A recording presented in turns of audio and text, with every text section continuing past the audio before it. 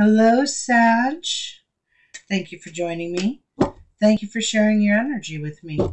This is a general reading for your Sagittarius placements for the week of October 24th. Oh my.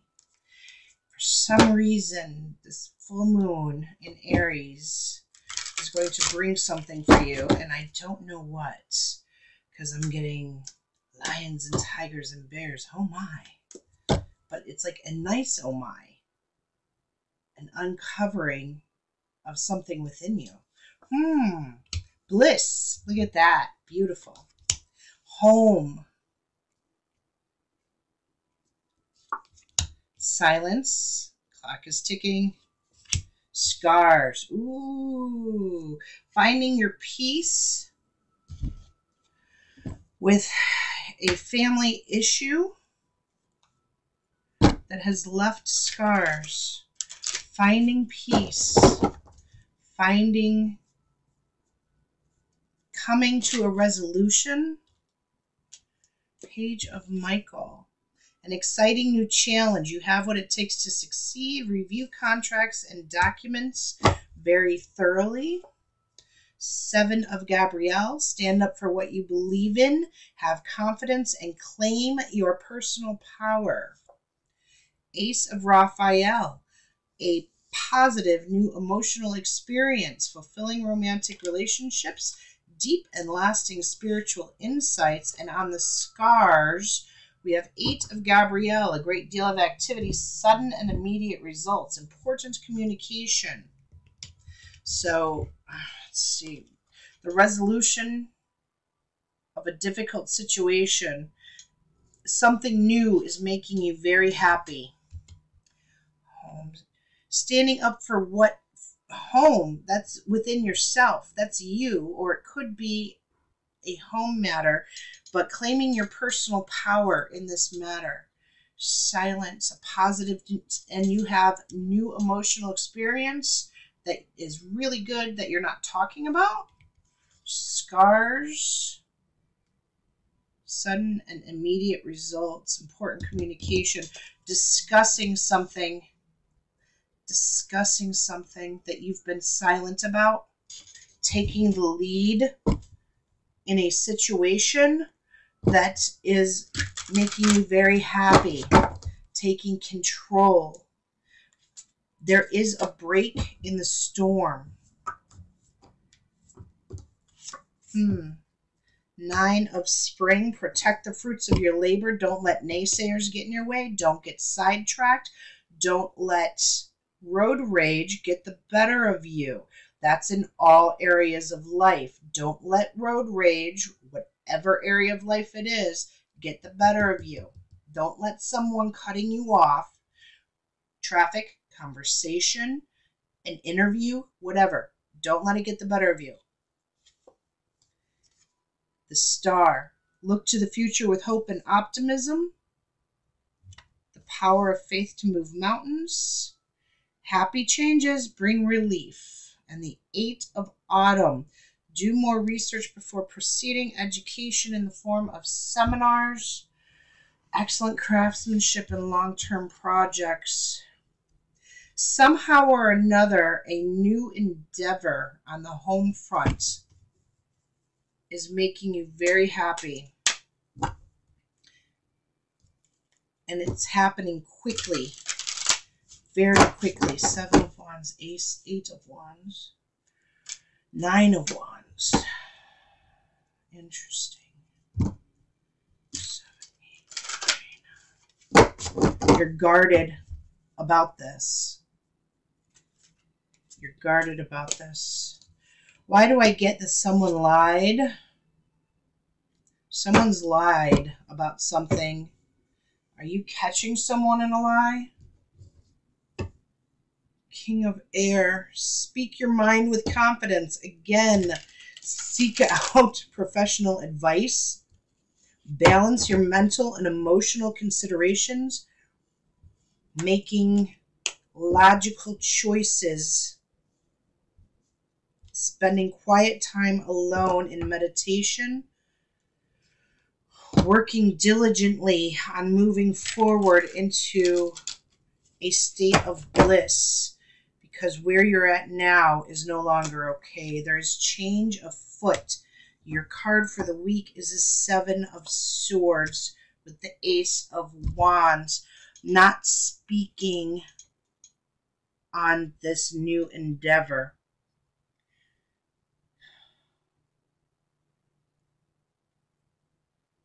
Handling something with care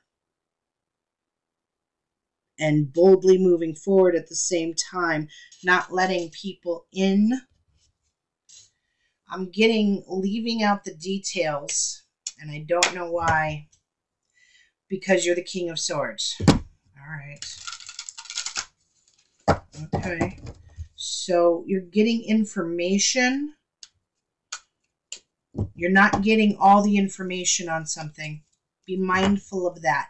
You don't have all the information on something. You have a spark here.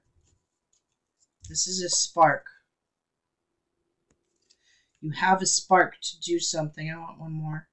6 of Wands. It's going to give you victory, but you don't have all the information. Your plans are not complete. Self, Major Arcana.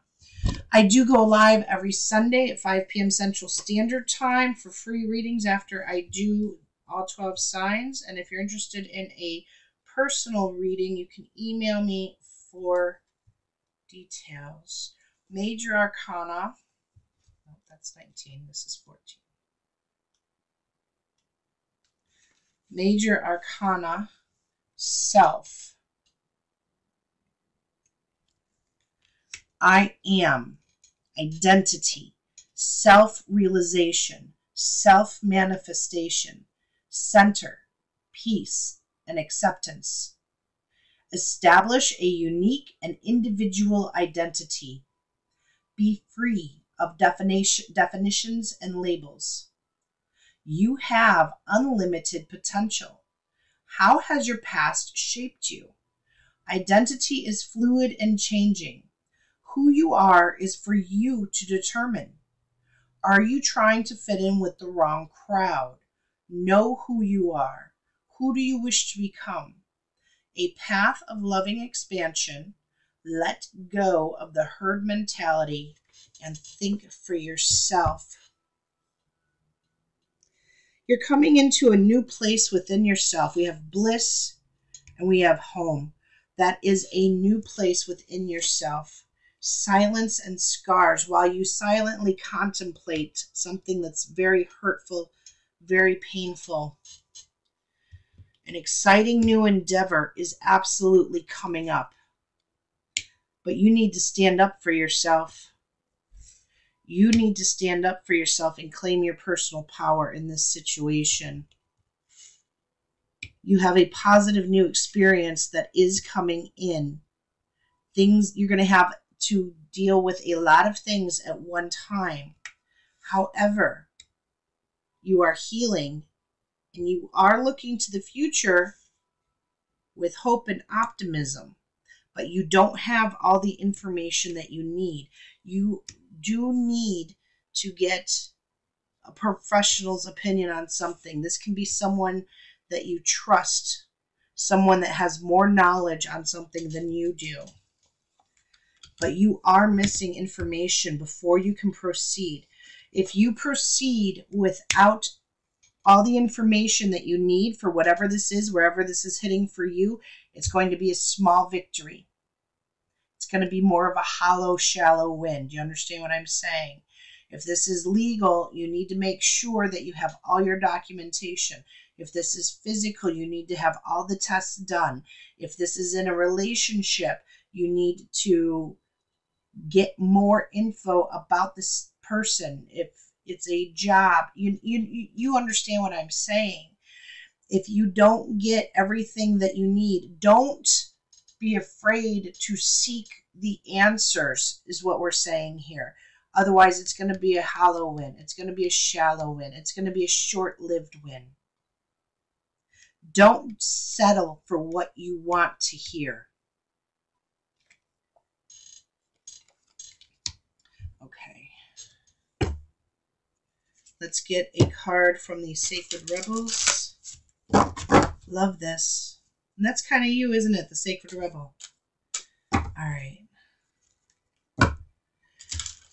Don't just settle for this is what I think. Dig deeper. Yes, dig deeper within yourself. Softly, softly, the tender touch. Number 20. Oh my. What's this about?